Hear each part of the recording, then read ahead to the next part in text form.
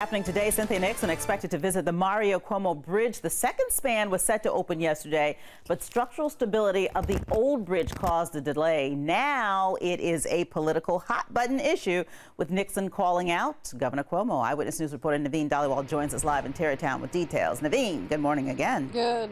Good morning, Tony.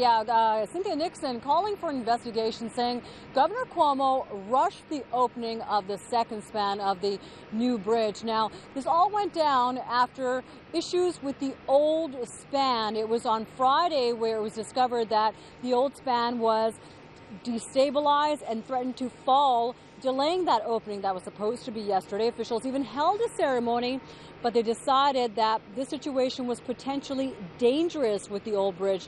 The investigation found a problem in two joints of the old bridge, saying that it could fail and fall. So right now, it's just a matter of time before they look into that old bridge, before they decide when that second span of the new bridge is going to open.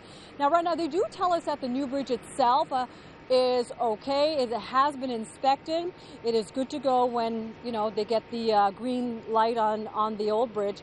Now, another thing we should let you know about is that the Coast Guard had actually prohibited any boaters from going under both bridges on the waters here, but there have been some changes this morning. The western side of the channel, which is on the Rockland side, that is now open. Over here, closer to the Westchester side, still closed.